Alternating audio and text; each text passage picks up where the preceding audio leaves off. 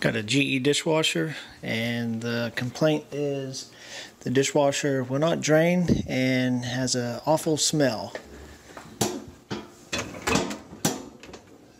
And it is full of water.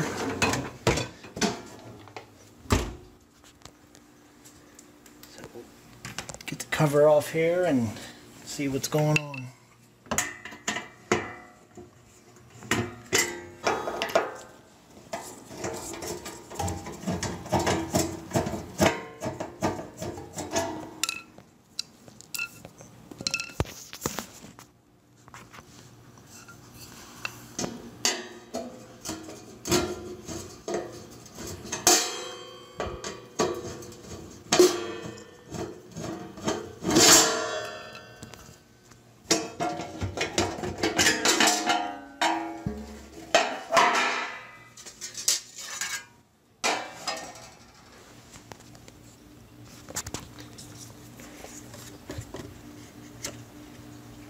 And it looks like we got a bad dishwasher drain solenoid.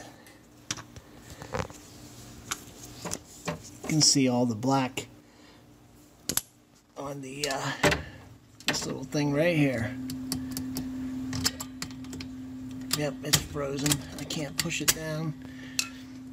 So we'll be replacing the drain solenoid. Alright, so we'll unplug the dishwasher.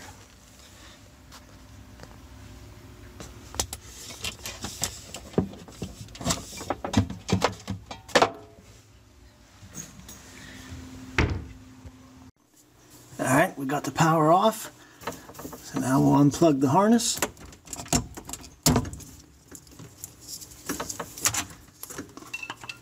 And then there's two Phillips screws. One right there.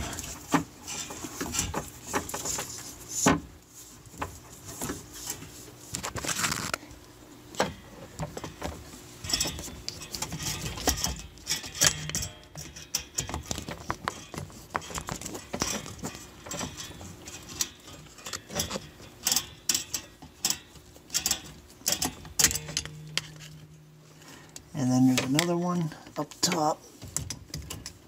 Right up here.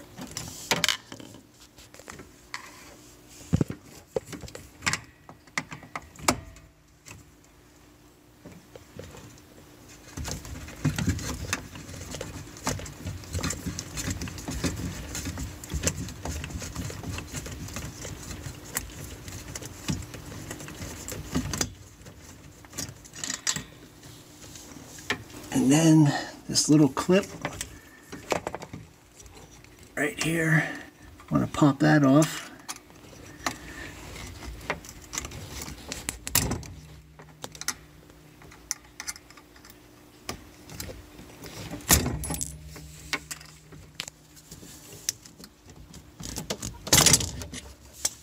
Pull it out.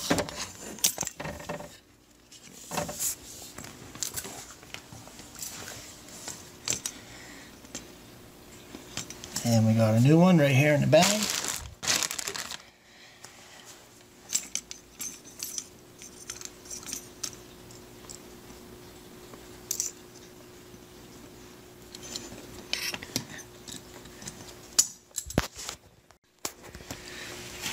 Get our new one out of the bag. And I have a bunch of parts in here that I saved from a few dishwashers we salvaged. So I'll grab a new plunger out of there.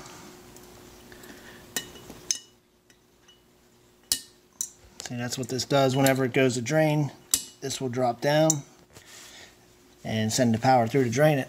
But this one here, you can see how it's all black on the plunger. And it smells burnt. So that is no good. And inside the solenoid there is all black too.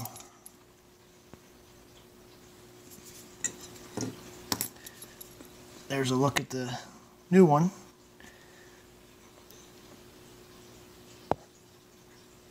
See all the black stuff in there. So that solenoid's no good.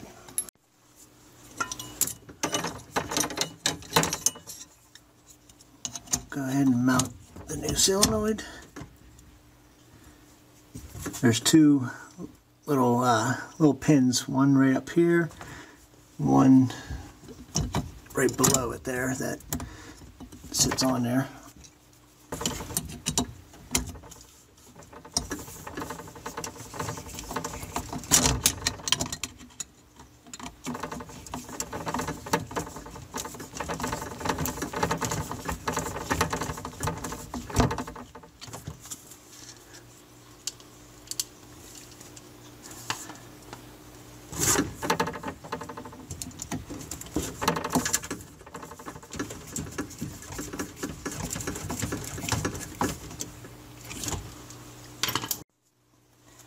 So after you have it mounted, you want to get your little, put a new plastic piece on this one here. Got melted at the top. So we got another one here ready to go. Just get your spring, hook it in the back here.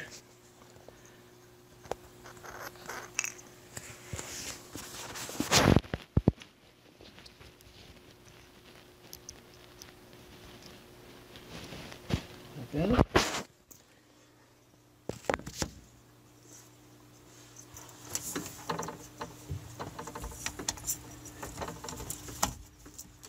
Put the plastic piece on and pull your spring down. Hook it in the bottom here.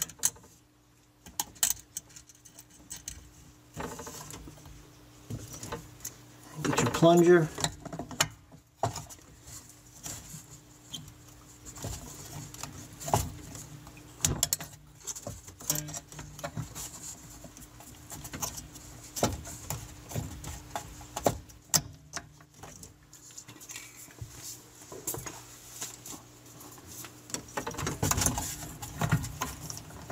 Hook it in the back like that. That way now it will go down, and you don't want to forget your little clip. This little guy right here clips right onto here.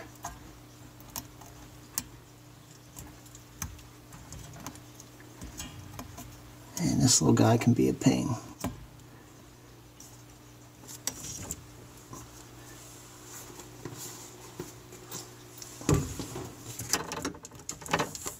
Usually get my needle nose, and squeeze it on there.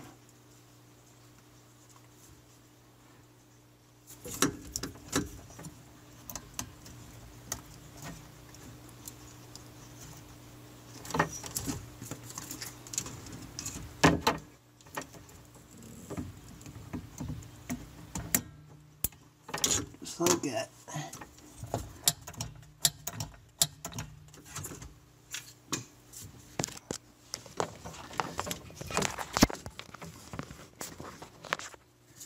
So, to recap, mounted the solenoid, which is the screw right up here, the other screw back here, hooked the spring on right there to the bottom right there, and then we slid the plastic piece on, put the plunger in there, and then lock the clip on, and you're ready to go. Just got to plug it back in.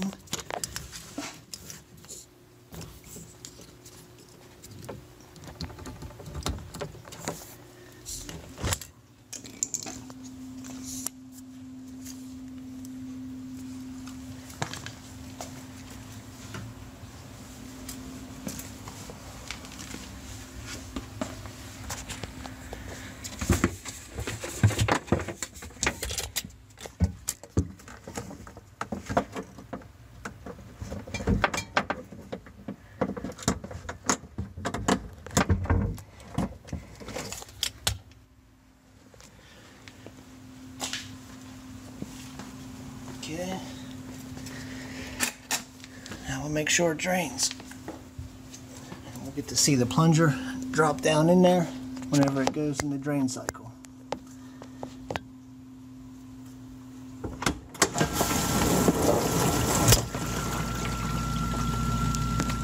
goes.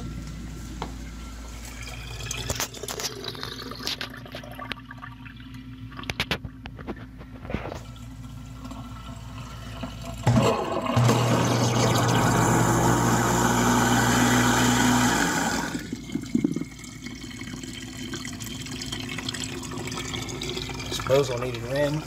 Started backing up.